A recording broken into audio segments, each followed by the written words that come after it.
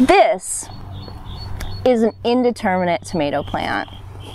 This is actually a cherry tomato, and I'm going to show you how to prune this so that you get maximum growth, maximum production.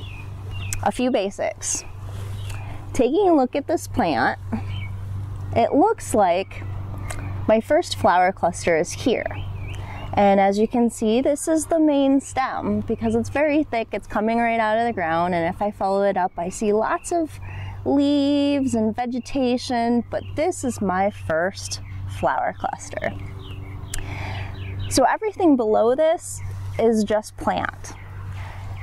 By trimming this plant, I'm gonna be asking the plant to grow upwards and put more energy into growing up and producing more flower clusters so that I get more fruit.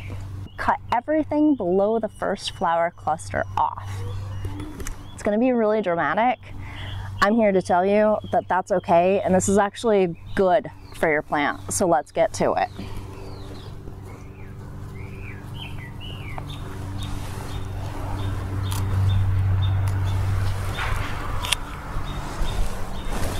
Okay, so I'm getting close, but leaf, sucker, and here again, as I approach the top of the plant, there's that flower cluster. Now this is a cherry Chadwick heirloom variety tomato plant, and this will grow up and produce lots of fruit, delicious fruit for us to enjoy. Yum!